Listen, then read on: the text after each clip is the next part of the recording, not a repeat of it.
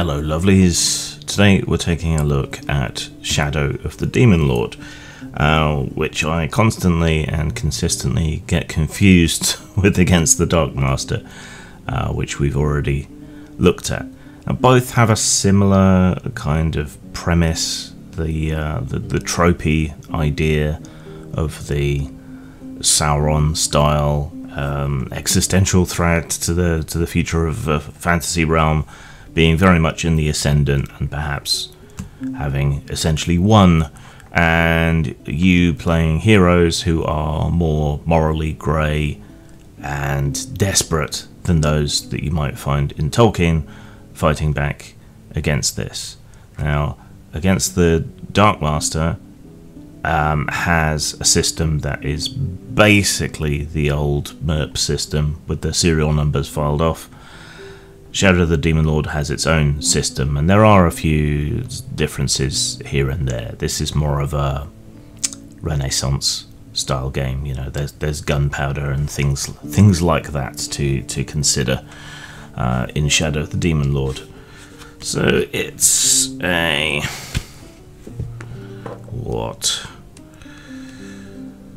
270-ish page book. I got the softback version printed from drive-through, which means it was printed by Lightning Source, which means the print quality isn't necessarily the best.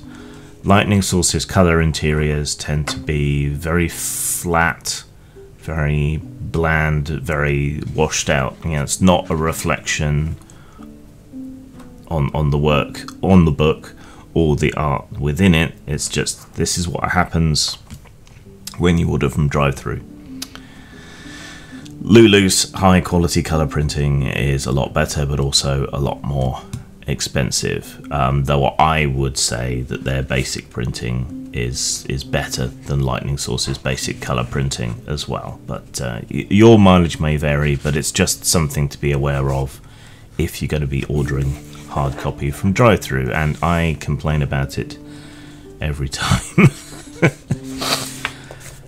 So yeah, like I said, it's your normal fantasy world, except a little bit more grimdark, a little bit more morally ambiguous, which is how I tend to like it. I tend to find games where moral systems are completely intractable to be dull and boring. If you try to make characters morally question what they're doing in, say, Warhammer 40,000 and its various RPG spin-offs, you're gonna have a bad time. If you try to do the same thing in a lot of fantasy games, you're gonna have a bad time. So it's nice to have a genuinely morally ambiguous game, though I understand how some people feel that the market is oversaturated with grim darkness these days, and yet I will defend people who want to use alignments and so on, because that's a perfectly valid way to play. It's just a matter of taste. I thought I was going to like this game a lot more than I actually do. Now, in a lot of ways, it is your basic bitch D20 system. All right, it's not a copy of Dungeons and Dragons, but it is roll a d20, add bonuses, you know, versus a target number, and you succeed. As well as bonuses, it has its own version of the advantage mechanic called boons and banes. Each boon that you get, you roll a d6, and then you add the highest onto your d20 roll. Each bane you get, you roll a d6, take the highest, and take it away from what you roll. Boons and banes cancel each other out, so if you have one of each,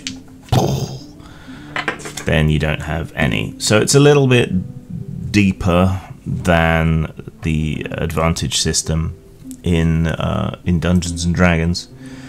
And if anyone was interested, the advantage and disadvantage system in D&D is basically the equivalent of adding or taking away 3 to 4 from what you roll, and so a d6 with an average score of 3.5, you know, that's within that range.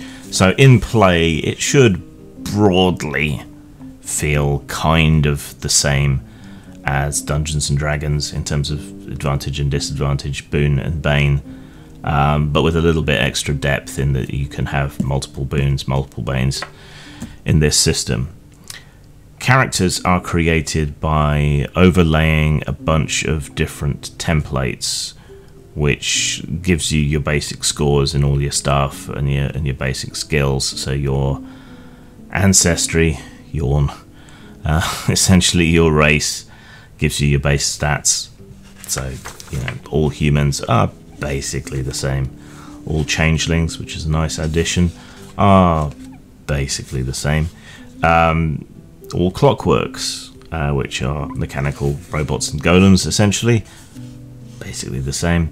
You've also got dwarves, goblins, because with the bad guy ascendant there are rebels within their ranks and so on, so here it fits. Orcs as well, some of those have rebelled against their Dark Lord. So that gives you your basic races, and then on top of that you overlay a template from a profession. So the professions include academic, common, criminal professions, martial professions, not too dissimilar to how the subcategorization within Warhammer Fantasy Roleplay is laid out, possibly an influence on what we've got here. And then you get your starting equipment, and then you get to customize a little bit, but I feel like you don't get to customize enough, and so characters are going to end up feeling fairly samey, especially if you're choosing the same sort of starting path. If two people are playing a human fighting type, it's gonna feel largely the same under the hood, though you might choose to use different weapons, wear different armor, and roleplay in a different way. When it comes down to the mechanics, they're going to feel very much the same. And to me, that just doesn't feel good enough anymore. I want more layers of customization. Now, to be fair, as you level up, you unlock more specialization, so the likelihood of having exactly the same path shrinks, and your character becomes more customized. And as you level, you can also customize your character that way, but starting characters have a real issue of looking and feeling the same. Now, even in your old school D&D, if you're rolling 3d6 for stats, the likelihood that they're going to be the same is quite small. So there's actually greater differentiation in bog standard D&D than there is in this, but you do get the customization as you advance in level. Otherwise, a lot of it is a lot of your standard ain't broke, don't fix it sort of way of looking at things.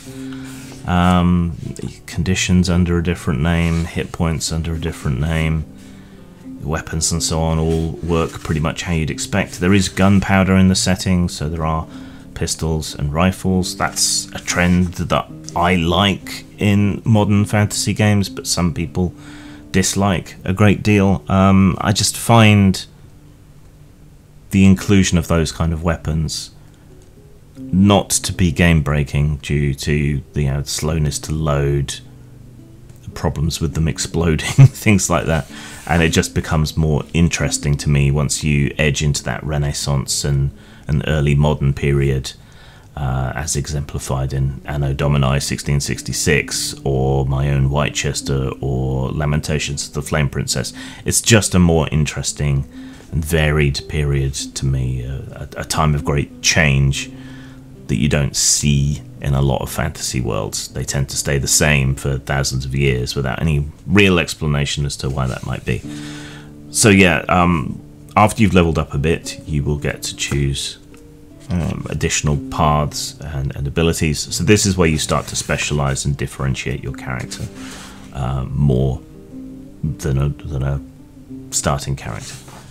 then expert paths carry that on to a greater extent. And you know, this is where probably a lot of supplementary material could come in, offering new paths, modifications on paths, spins on paths, and so on. But I guess it's good that it gives you something to work towards with your character, and finally feeling like you open that character out into what you always wanted to be. So there's goals there by not front loading the character, but I can see how it would be off-putting, and it would be off-putting to me for the character to be too generic at the front end, and then only becoming what you want it to be later on in the campaign. And with most campaigns not lasting very long, you know, you're not really going to get to that stage. And yeah, I'm running a lot of one-shots recently, and I'm not sure people would be satisfied with the level of character customization in a one-shot. But I guess in a way it doesn't matter, because you're not going to play it for long. So yeah, Master Paths is, I think, the highest level of specialization you can get. And unlike a lot of games where you get kind of narrowed in to a specialization, this game opens out. So you get a lot more options as you advance and go further. Being a D20 type system, you know, it's relatively easy to import and export things from other games, equipment and so on, and to reckon on the bonuses and so on that they give you. So all you really desperately need is the main book. You don't particularly need anything else. The bones of the system are familiar enough to most people in most ways that it's relatively easy to add or take away whatever you want. Magic is fairly limited in some ways, because it has certain paths and traditions that limit what kind of spells you can use, and then you kind of work your way into those paths and unlock those spells.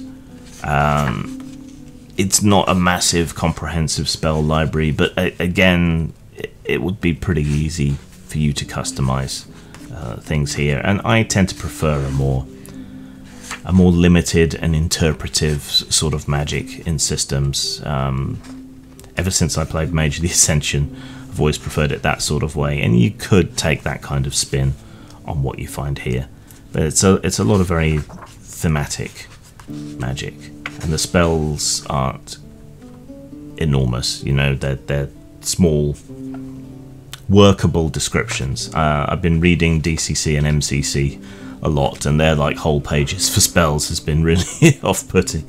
So that was nice to see. We do get a background on the world. It would kind of spoil things a little bit to go into too much detail here. It's always more fun to encounter the world and learn about it that way. It's probably more appropriate for characters as well in a pseudo-medieval setting where travel is rare. You probably wouldn't hear too much about other lands, and if you did, it would probably be wrong. But there's basically no corner of this land that is completely untouched by the evil that has seeped in everywhere. So there's plenty for you to fight, plenty for you to do, and there's an imperative because the darkness continues to spread. Games Master's tips and so on, a lot of it's fairly generic, like most Games Master sections are.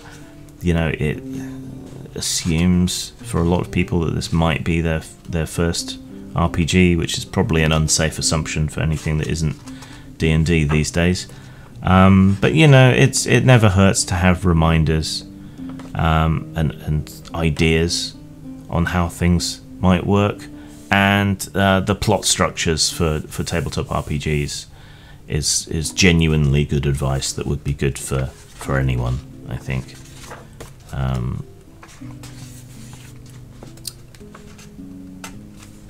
And it's advice for player characters, which doesn't happen often enough, and is something I think more games should have. It's a bit scant, but that it's included is a nice thing. I think I did that in one of my games, but I can't remember which one. It's like how to be a good games master, how to be a good player. I think we need more material that tells people how to be a good player without being intimidating. But that doesn't necessarily mean short. So we have some tips and ideas for magical treasure, enchanted objects and so on, and a fairly nice bestiary, which isn't all your typical stuff. There's some interesting medieval animals, there's some other creatures, there's some stuff that's typical, but there's enough stuff that isn't typical that it keeps it interesting, and there's nothing radically different about a lot of these things. But again, you know, that's fine. But there are a lot of things that players aren't necessarily going to be familiar with on a meta level, which helps keep combats and things fresh. There's a few peculiar influences in here as well. Boobies. YouTube won't like that.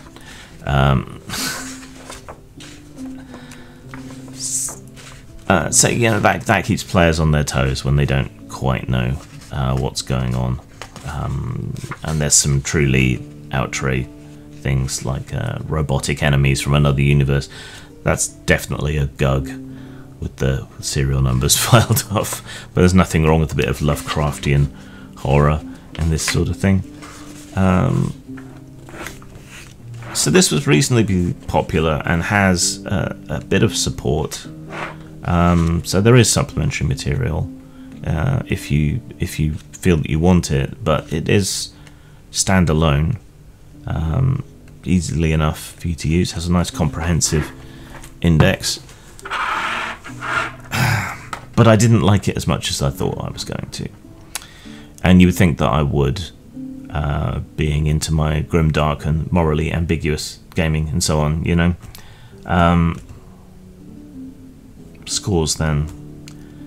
Style. So yeah, the printing suffers, I think, but the layout's nice and clean and clear, and even though it's got a coloured background, yeah, it's not. It doesn't overwhelm the text. The art is probably better on a decent printing, but it's fine, and it kind of blends into the background nicely. It's a workman-like, more sort of technical manual style layout, which is great for an RPG, to be honest. It doesn't have to be all arty and highfalutin. You can get away without that. So yeah, it's not hugely artistic in its presentation, but it is effective in its presentation, and I can't dock it points for the printing because that's entirely down to Lightning Source. Stop using them, please. So a high 3, maybe a 4 if I'm feeling generous for style. In terms of substance, definitely a solid 4. There's everything you need in here to run the game. It doesn't leave you needing more. My main problems with it are related to character creation, and that the system is kind of generic. Yeah, we can do better, and especially for a grim and gritty setting, a flat d20 tends to give wild swings that are more suited to a heroic game, whereas instead substituting like 2d10 or something might work better. So that's a kind of fundamental design decision that I disagree with for this game, given the themes and so on. That's probably brings the style downwards a bit more. So let's call it 3 for style, 4 for substance then. So that's 7 out of 10, 3.5 out of 5, above average. A lot of people like it. Maybe they're seeing something I don't, or maybe this style of game is newer to them than it is to me. This is a solid entry, but there's nothing about it that really stands out and says, you know, I'm the one to get. I do something particularly well, right? But it's a solid system. It's just nothing new. That's what really detracts from it, I think. Not that new is necessarily better. Well, that's enough conditions on my statement. I stand by my score. 7 out of 10. 3.5 out of 5. Zang.